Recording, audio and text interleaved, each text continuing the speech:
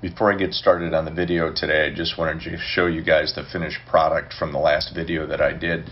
I had refurbished an old metal ladder stand in which all the straps were rotted, the seat was rotted, and it was starting to rust out. So I put a new seat on it. I'm getting ready to put new straps on it, and I sponge painted it camouflage.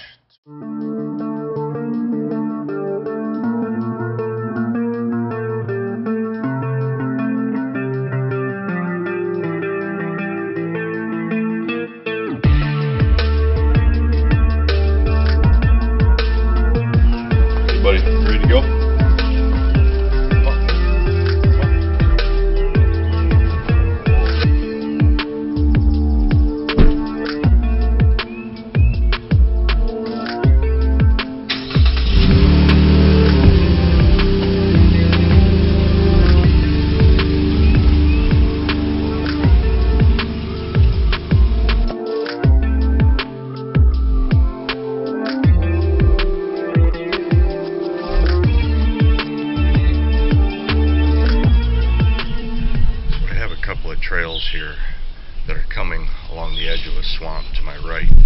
They're heading out into these hay fields right here.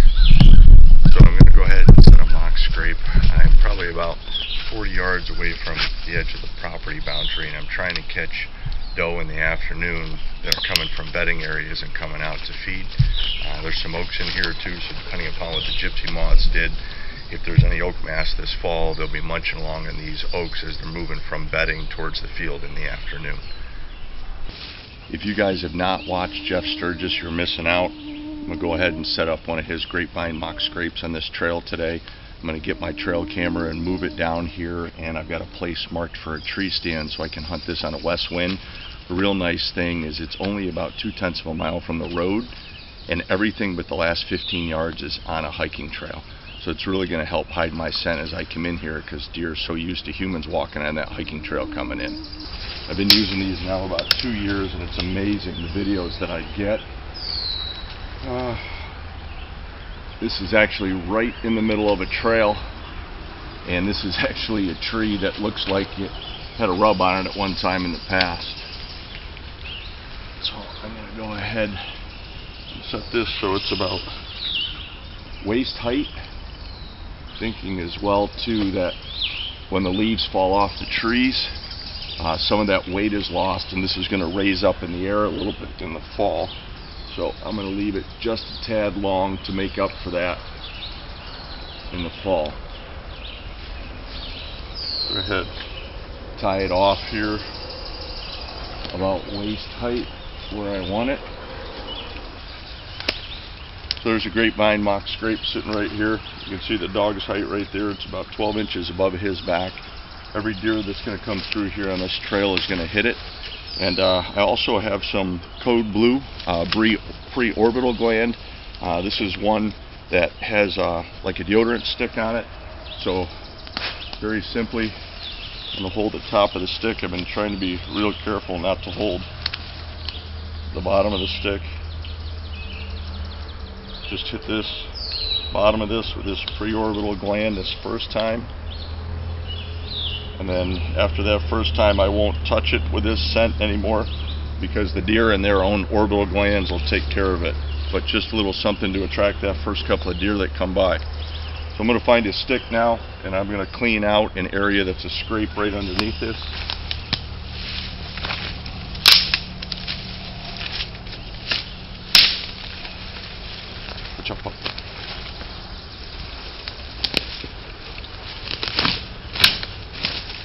So here's my finished product that you see right here. I've got two deer trails that converge. I've got a deer trail that's coming up out of this thick stuff, and I got a deer trail that's coming from here. So right here at the intersection of these two trails, I went ahead and put this grapevine mock scrape in. Tied on a small branch, so as the deer hit it, it'll move. You'll hear the leaves above it. And then I put this scrape down below here that I just dug out with a stick. I'm going to go ahead and urinate on it, get a camera over here, and it'll be all set.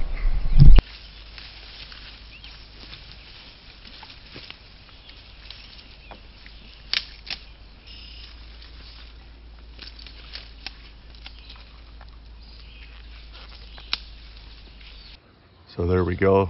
There's the camera up, angled down towards the scrape.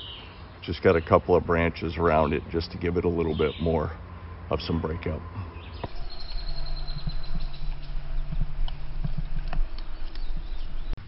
Okay, ready? Come on, let's go. Let's go to the next place. Hop in, go. Go boy. So for those of you that take your dogs places, this is an awesome back seat cover. It not only covers the very back of the truck and the bottom of the truck, but it covers the back of your front seats. Move, Timber. And then it's got a zipper part that comes up right here and hangs. So the dog is like totally enclosed in what looks like a bathtub. Come on out, buddy. Let's go. Come here. I gotta show these guys. So it gives you an idea of exactly what it looks like. Really pretty slick. Like I said, I'll put a link on Amazon in the description.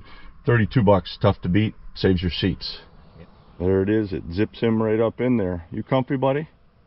Okay, let's go to another place, Dougie.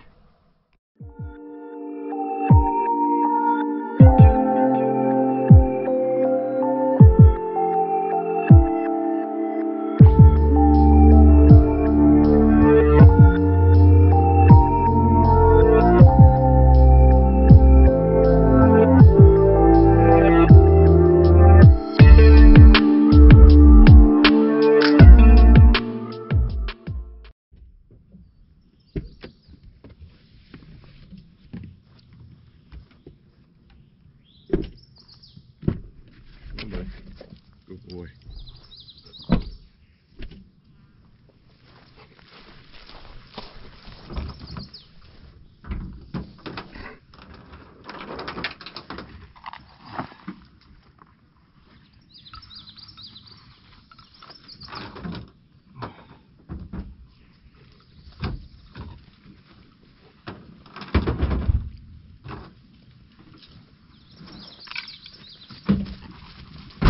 Okay, well, let's go.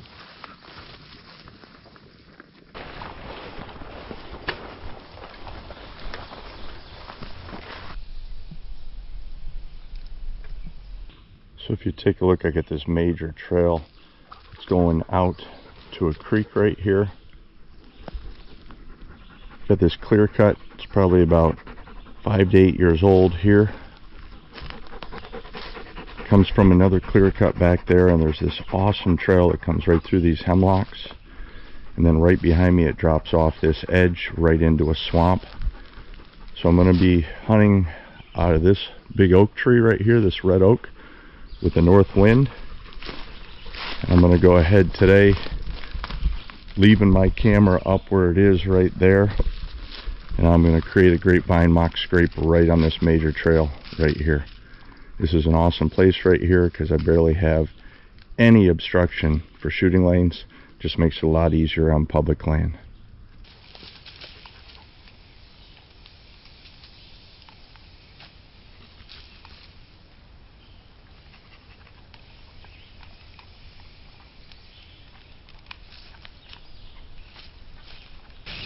So here it is right in the middle of this trail, just below waist height.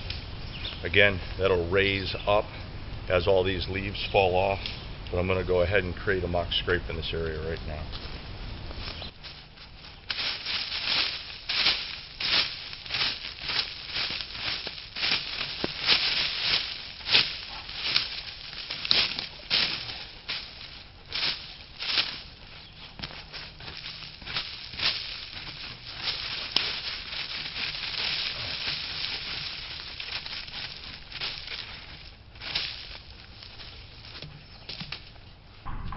And this is actually the view that I have from the camera of this trail. It's passing by me about 12 yards from my tree stand with this nice grapevine mock scrape that I just put right in the middle of it.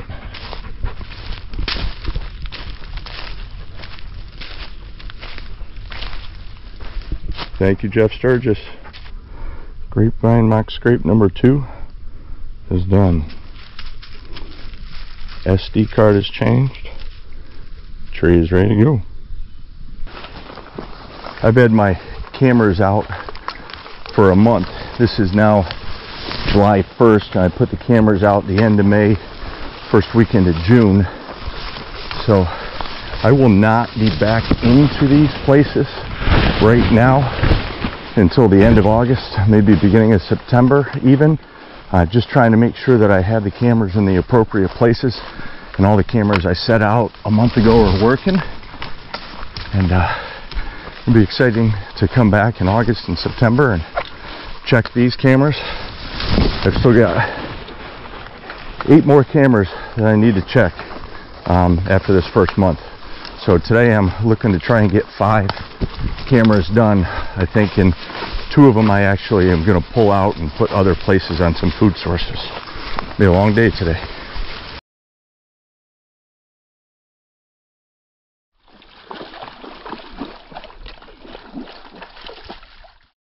Just break down what I have in my backpack today going out to check cameras.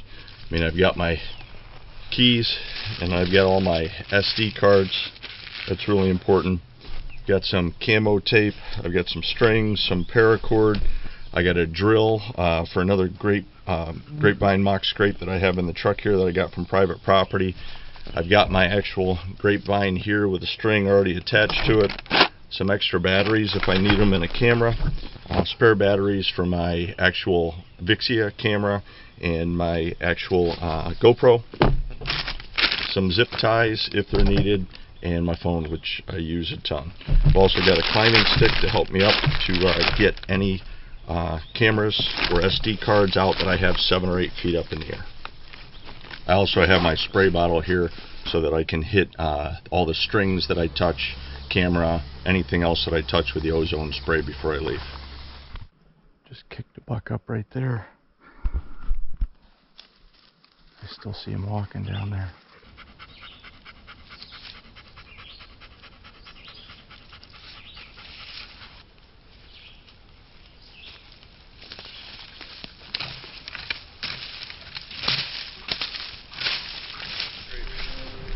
Third mock scrape of the day done. Well, this is the last Sturgis grapevine mock scrape I'm setting up today. This one doesn't have any branches hanging over it, so what I'm going to use is a climbing stick on 2 trees, tie a rope across those 2 trees, and then I'll go ahead and I will hang the grapevine mock scrape from that string that goes across between those 2 trees. So to the very top of this, I'm going to tie in with a zip tie a white oak branch and a red oak branch.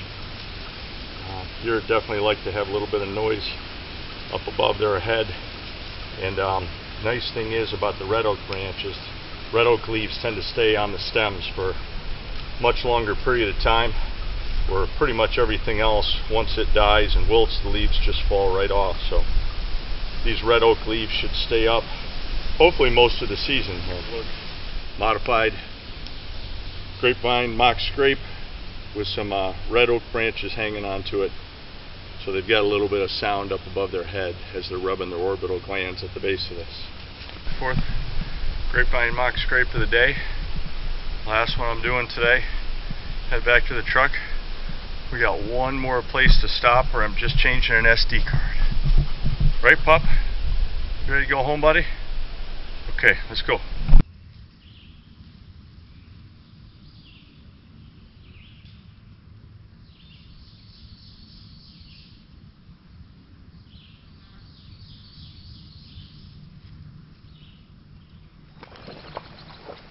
Come on, buddy.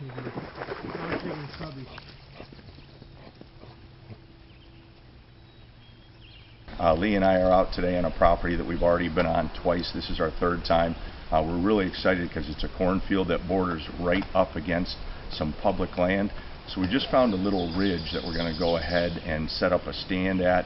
And Lee found this beech branch that we think is going to be a perfect place to set up a grapevine mock scrape. So the first thing I'm going to do is get the camera set up here. And then once the camera's set up, we're going to go get the grapevine mock scrape set up. And then we'll get out of here and come back in a month and see what we get. So psyched to have these new 1 sticks, man. I've been waiting on them forever. Make it a lot easier to get up and down.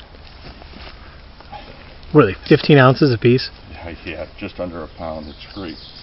So I got a cable lock on my camera that I'm going to set up here. Got to find the right key. You guys notice I've got this real bright lanyard. so that if I ever lose this in the woods, I can go back on my track and hopefully it's easier to find.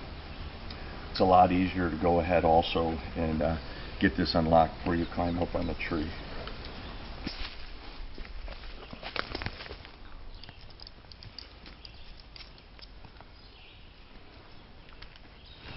Okay, this is what happens when you forget your lineman's belt. I had a difficult time getting this up here, but I got the paracord up, I got it locked. So Lee and I have got a piece of string tied on one tree because the place that we want this grapevine mock scrape, this beech tree just is not straight.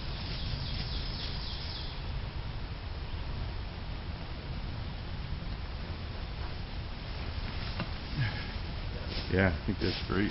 Waist height right there. Immediately blow it so that's in the center.